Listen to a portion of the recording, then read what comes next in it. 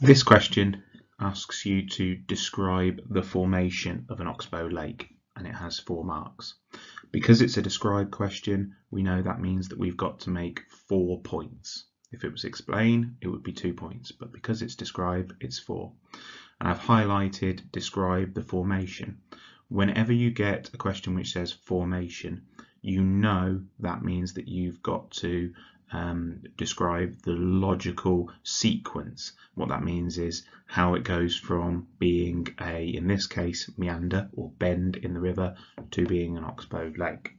You will see it doesn't say to draw a diagram, but I would suggest with any formation question, whenever you are describing a landform at all, you always use a diagram. They're much easier to explain.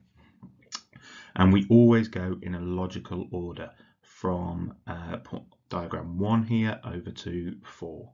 That way you can describe things clearly and easily for the examiner. So if we have a look what we might write for number 1, it says rivers can erode laterally sideways. So we've used a key word there, that's great. Erosion at greatest at point A, and this is something to note whenever you do diagrams, make sure that you label them A or B, or as I've done here, neck, loop. It's much easier to describe if you've actually labelled it with a letter or a number. So erosion is greatest at point A because this is where the fastest flowing water is. So I've actually described why the water is there. Why the erosion is there. Deposition occurs at point B because this is where the slowest water is. So I've described pictures 1 and 2 in one go here.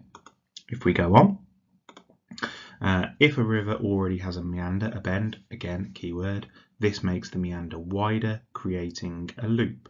And I've labelled it figure 3. Again, it's really clear for the examiner and it makes it much easier. Trying to describe a loop or the neck without a diagram is really difficult. So again, the diagram is really key.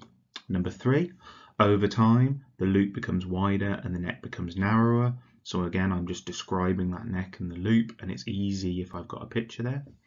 And then I've said that eventually the end of the loop join. The meander or the bend is then cut off from the main river channel, as you can see in picture 4 over on the right, and it creates a crescent shape. So I've used all of the keywords there, and I've said how an oxbow lake is formed. So to make it really clear, always make 4 points because it says 4 marks and it's a describe question. Always use diagrams and do a logical sort of chain, a logical sequence from where the feature is starting to be formed right to the end where the fully formed feature is there.